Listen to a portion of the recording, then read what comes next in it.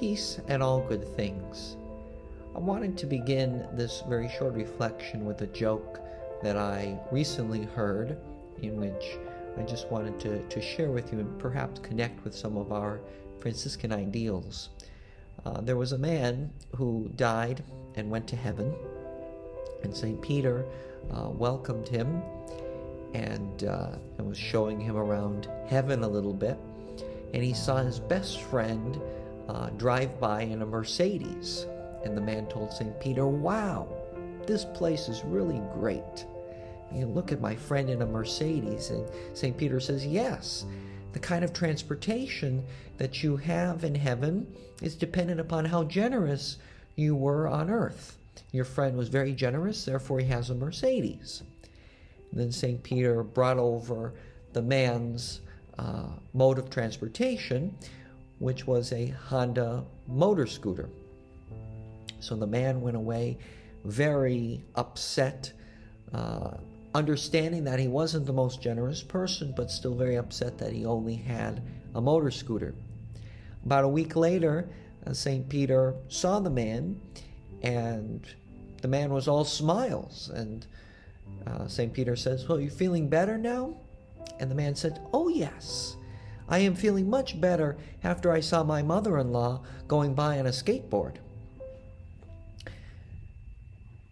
I think that little joke can teach us two very important things in Franciscan spirituality and in our Franciscan life.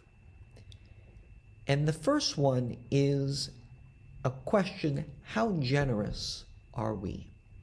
How generous are we with our time and our talents and our treasures?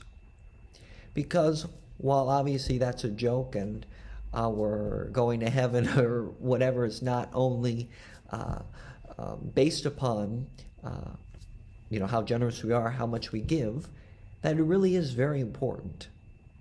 And we hear from that famous prayer within the Franciscan spirituality, it's in giving that we receive.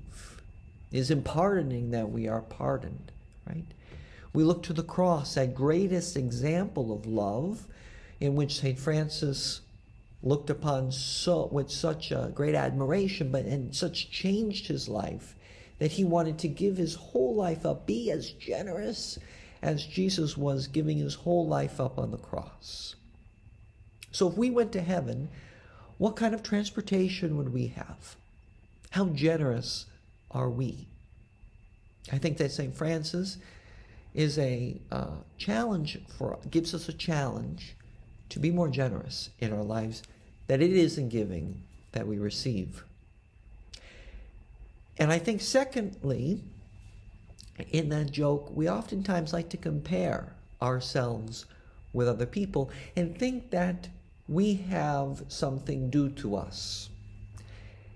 And even though we may not put forth the effort, we may not be generous with other people, we expect society, we expect God, we expect others to be generous to us.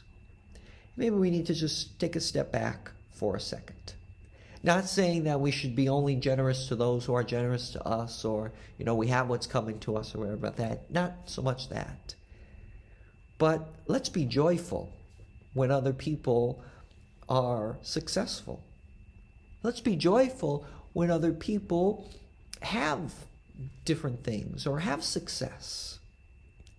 And let's not compare ourselves with other people, that I'm better than you because I have more, or I have this title, you have that title, or whatever the case may be.